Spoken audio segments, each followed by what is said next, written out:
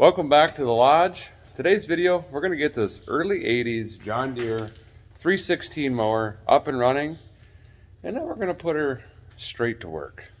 Well, maybe. Probably won't run.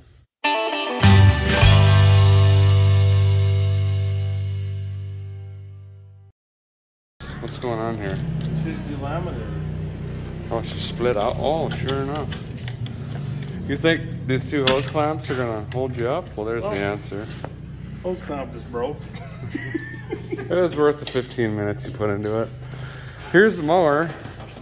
316, it's the early 80s. I looked up the VIN number, but this deck is off of something different. The wheels are off of something different. I did put brand new rears on it because I'm fairly confident we can get this going.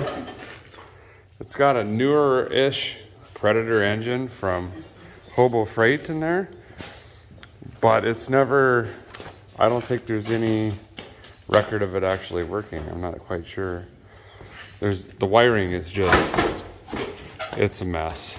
Keys missing or broken. So I think I'm just gonna start right in with electro digitals. There's really no reason to suspect that this is bad.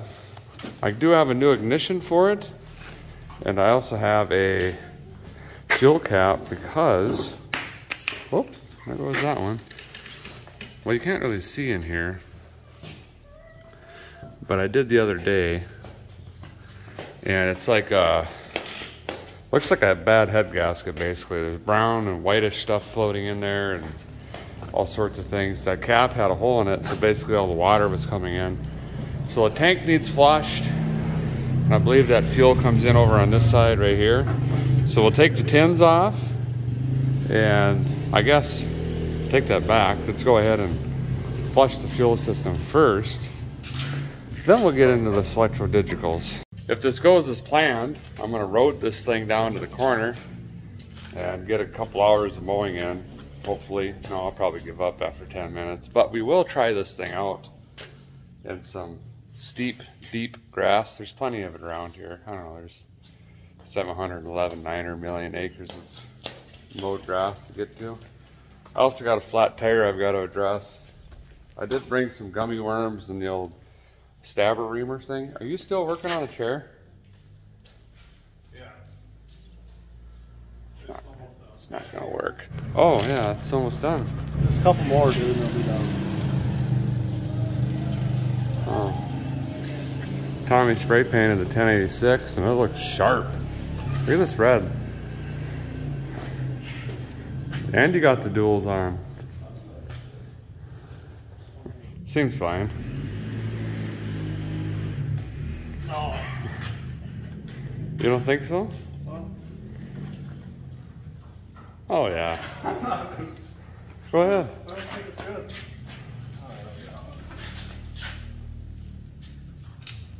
Oh, look at that. Yeah. Oh, there's a chair right here. Well, they worked, kind of. Well, you found a different chair. Oh, yeah. This is weird. No clamps. That's about ready to blow out.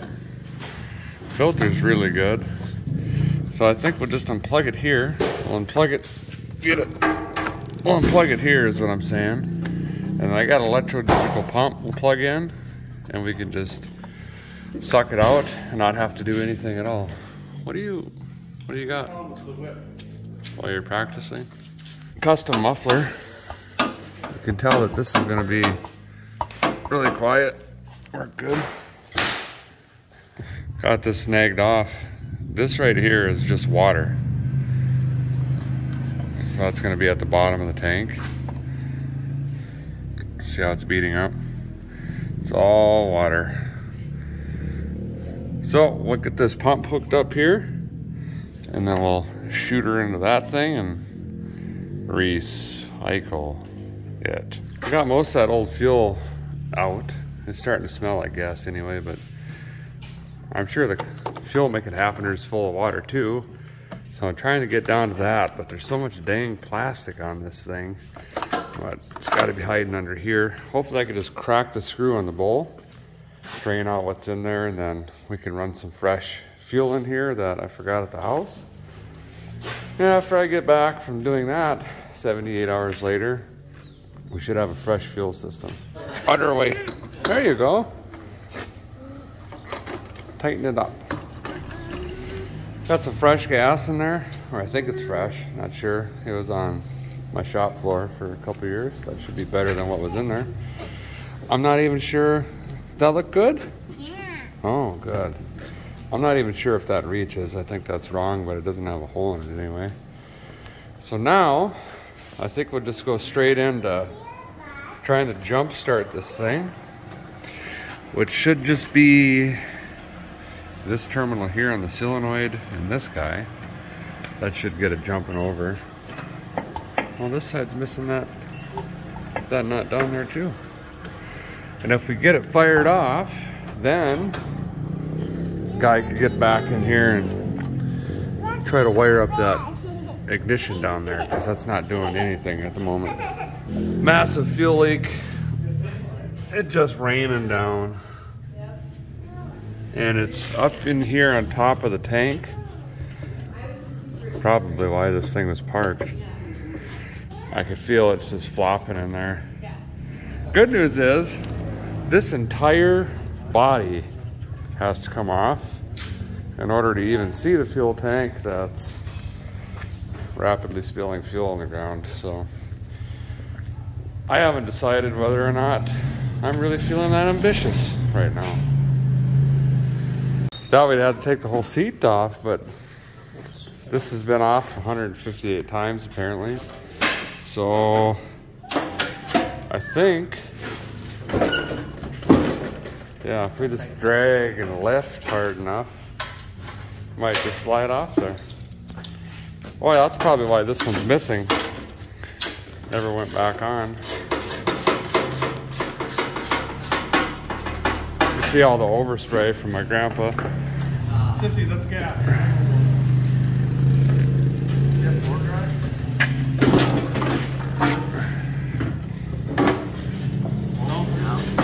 Oh, look at that. And there's our leak that's been siliconed before. Oh, fine. Barely noticeable. And flush. So, well, Chris just noticed we're deep into a frame off restoration now. So, Tommy's got the grease gone, and we're gonna hit them things up since they're facing us. Nozzle. Oh yeah. Pretty simplistic. This is like a truck frame, basically. Fuel tank slid right out.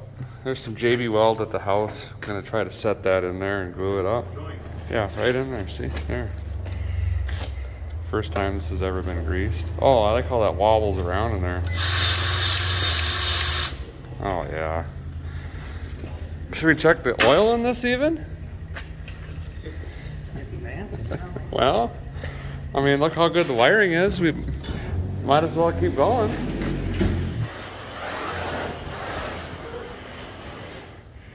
Should we maybe move that acetylene closer, or is it good there?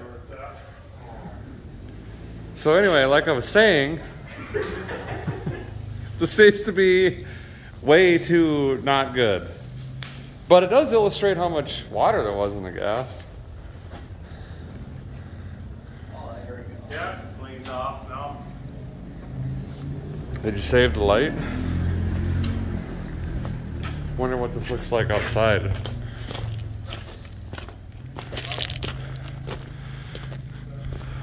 Oh, it looks just like one of the tractors running in the winter. That ain't too bad.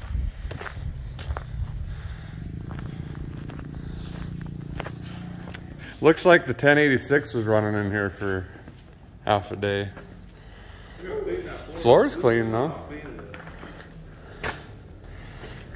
You could smell all the high trans and stuff that's burning through it too. Well, we got our JB welded in there. Got the angle modulator 900 in here. Tanya Harding 2000, weighing that down. And that's not gonna work, so that's good. I think we're just gonna maybe clean the floor some more, Do some more cold snacks. I don't know, you got black spray paint? We can keep restoring stuff over here. You know. Oh yeah. Yeah, it's brand new now. You just only get the spots that you can see, basically. You don't waste. Get on the spring. Oh yeah, you're right. Oh, we're running low. I better get this side before it runs out. Oh, that's it. Well, while that's setting up, I'm gonna fix this tire. The brand new one got a thumbtack or something in it over here. Gotta get the Leatherman out on that, but I'm positive that's where it's leaking because I pulled it out and it went tss, so I stuck it back in to try to fix it and that didn't work. But I got a tire plug kit thing. We'll ream it out, put a gummy worm in there, and then we'll see if we can air it up. This is a deceivingly long tack. Look at that thing. So that's what did it. I put it back in, not only so I could try to refix it, but that way I knew where the hole was. So now we got to come in here and patch that guy up. Wait, did you say when I get this on the road it's gonna rust? Not everyone drives their lawnmower to the bar, Chris. Why are you trying to get it running? Oh, that's true. Tommy, help. I can't get that in. Left-handed. Think you got it? Nope. Well, wasn't the devil? God, it's gonna go. Is it going? I think so. Was that even the hole, or did you just make a new one? You had it in there. So I may not have had the poker upper tool in quite the right position when Tommy took over. And now we have 2 holes. And he said, wait, we're gonna try this stuff. He swears by it, I don't know what it is. Tire eject? So hopefully this works. Does that fit in there? That's a whole lot of goop. Well, I didn't read the instructions.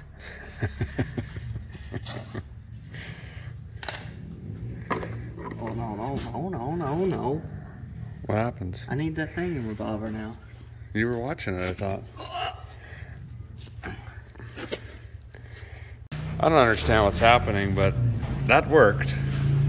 It's holding air pressure. It is not leaking whatsoever. Huh. Well, that's a whole lot easier than this whole process.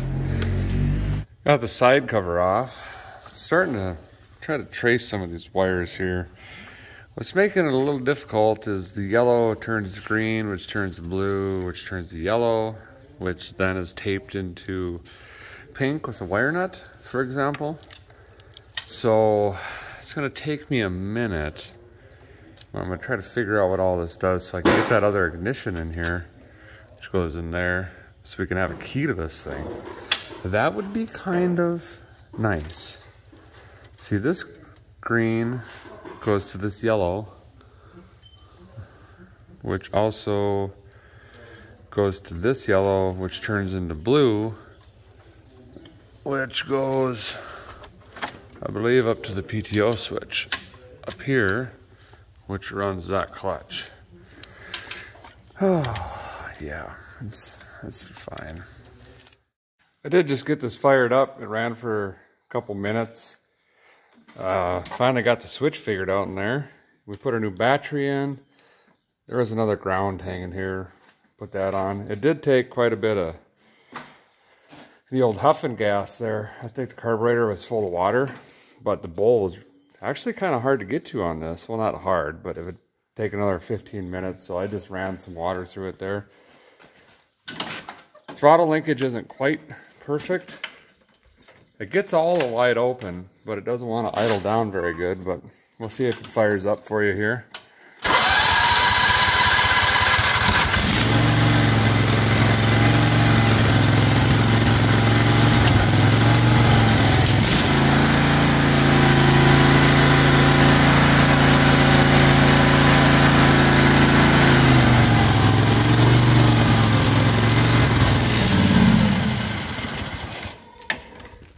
I think this needs adjusted because even in neutralis, she wants to creep forward.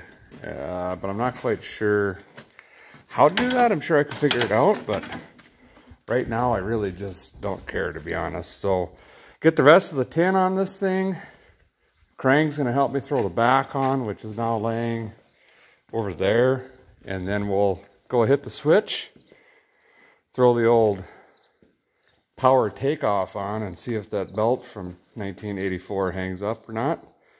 And cut some grass somewhere. Well, here we go. Fuel tank prepared. New fuel line, fuel filter, battery. Whoop, just pretend we didn't see that. New ignition, fuel cap, a little bit of wiring magic. I think we're ready to go for a rip here.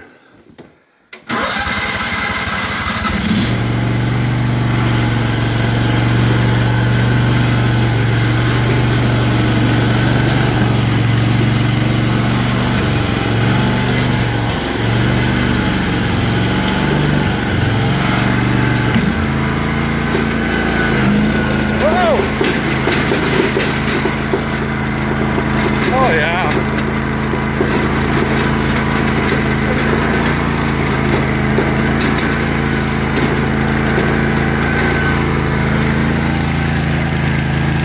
That works.